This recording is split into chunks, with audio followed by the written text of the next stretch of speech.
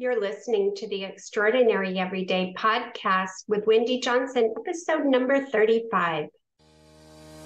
Welcome to the Extraordinary Everyday Podcast, where women come to be inspired and motivated to become the best version of themselves and elevate the quality of their everyday. Now, here's your host, certified life coach, Wendy Johnson.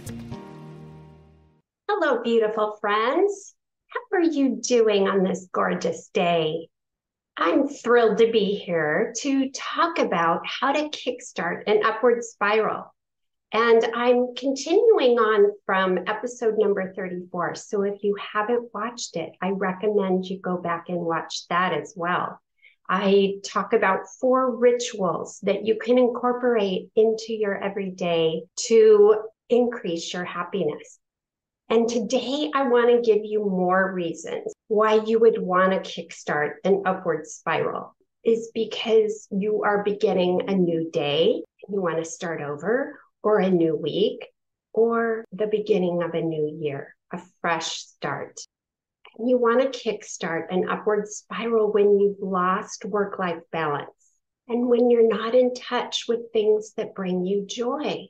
You're involved in the everyday mundane tasks. Also, it's when your nervous system is overloaded and you're stressed and burned out. And when you're in this downward spiral energy and you're having feelings of despair, hopelessness, overwhelm, frustration, lack of motivation, and fatigue, these are all signs that you're in this downward spiral. And it's important to know when you're in a downward spiral, what are the triggers that are causing you to stay stuck in this state? Often during the holidays, we are forced to be with people that may trigger us. So we need to know that ahead of time so that we can prepare and equip ourselves so that we can communicate in a way that we're proud. The problem that we have when we're in a downward spiral is the way we react to things.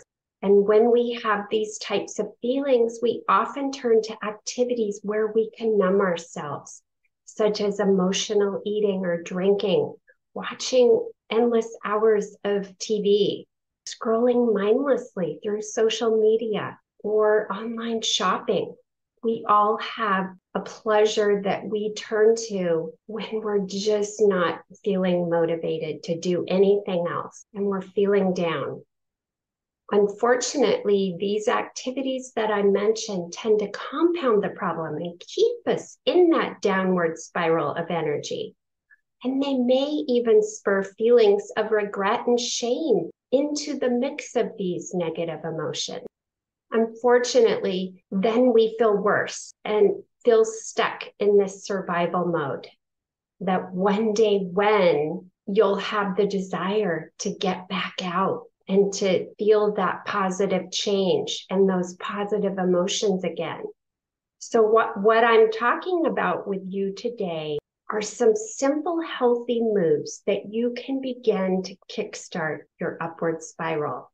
And we want to seek activities that will restore and relax the nervous system and provide an upliftment of our mind, body, and spirit.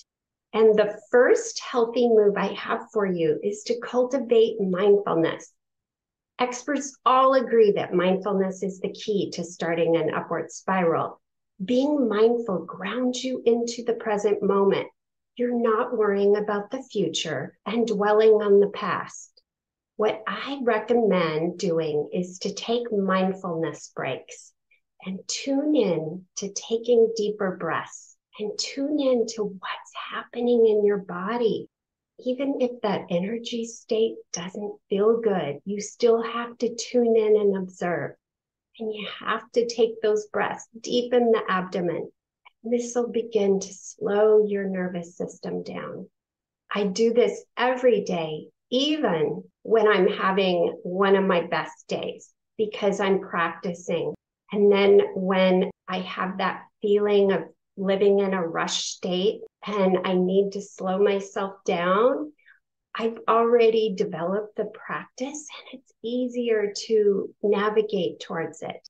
When I'm feeling stress, I stop what I'm doing and take a few deep, long breaths.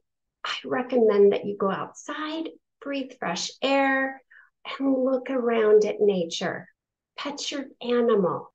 Or if you're stuck inside, to just sit and look out at a window. Get yourself present in what's happening right now. And the second simple, healthy move I have for you is to prioritize joy and pleasure. And this is taking a break from your day-to-day mundane activities and adding in some fun, mood-boosting time. And it doesn't have to be long. It can be a break. You can get up from your computer or from your job at work, and you can take a dance break. You can move around. You can take a quick walk around the block. You can tune into some uplifting music that you listen to when you're making dinner, rather than tuning into negative news. Even if you want to be informed, there is a time and a place to be informed. And I think listening to uplifting or jazz type dinner music is going to create this upward spiral energy for you. It's going to put you in a better state. It can be calling a friend who's funny, have a short conversation and a few laughs, or watch funny videos that get you to laugh. And it's important to add comedy to your life, a comedy movie into your TV routine rather than watching movies with violence and intensity. The past few months, I've done something for myself to make sure I was incorporating more fun into my life. I have highlighted all the fun activities I have planned into my Google Calendar. And I'm doing that with a bright yellow color so that I can notice and know when I have something coming up on my calendar that is bringing me joy. I want to do more things that give me a reason to laugh and smile and enjoy myself with being by myself or with other people. Life is sometimes so serious with the wars and the hate crimes in the world. And that intensity tends to transfer onto us, how we approach our own life. And the third simple, healthy move I have for you is to tune into your inner dialogue.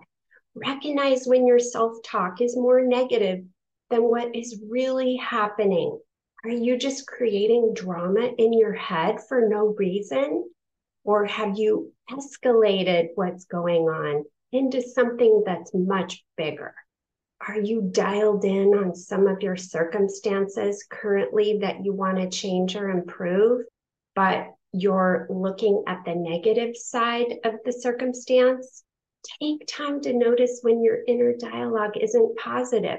Are you saying things to yourself that you would never say out loud or say to another person? And what I recommend you do is to get those thoughts out of your head. Pull out a piece of paper or two or three and begin to write everything that's going on. What thoughts are you thinking? What stories are you telling? It's important to get it out so you can look at it. I've had to do this several times the last few days, and I've kept this to myself. And I've shred them already, but it was important for me to do this work and to observe why I was feeling angry and what stories I was telling myself. Just the act of knowing what you're saying will help you to get out of the negative spiral you're in. And you can think of ways to turn towards the positive things that are going on rather than dwelling on those negative things. And the fourth simple, healthy move I have for you is to acknowledge what you have to be grateful for. And this is Thanksgiving week in the United States. And this is the month of gratitude, but it's also the week of gratitude for the family or friends we're spending time with, for the food we're about to eat, for everything that you're grateful for in your life. You can express that. And practicing gratitude and acknowledging what you're grateful for has a profound effect on your emotional state. It allows you to focus on the positive aspects of your life. It builds your motivation and resilience no matter what is going on. And in episode 34, 4 Rituals to a Happier Life, I talk about the hormone changes that take place in your body when you're in a state of gratitude and appreciation. It helps you to experience less stress and be more focused on what's going on in your environment. Even if you're having undesirable circumstances, such as a health challenge with yourself or a loved one, you can still find the gratitude in whatever's happening. And the 5th simple healthy move I have for you is to practice compassion. It's important to be able to sit with yourself during difficult challenges and have self-compassion for yourself, giving yourself more love and kindness. When you practice compassion, you're more likely to take time for your self-care, take a nap if you need it.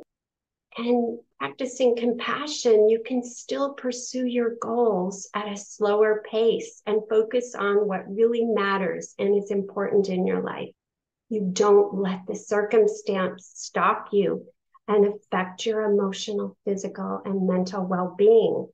You're being proactive and taking care of you first. And this may mean that you need to say no and set boundaries for yourself with any commitments that you may have that are just not feasible for you right now. Until you come out on the other side feeling better about the actions or activities you have planned, it's best to take care of you first and give yourself the love that you need and the support that you need. So that is it, my friends. This is how to kickstart an upward spiral. And I have these 5 simple healthy moves. The first one is to cultivate mindfulness. The second is to prioritize joy and pleasure. The third is to tune into your inner dialogue. 4th is acknowledge what you have to be grateful for. And 5 is practice compassion.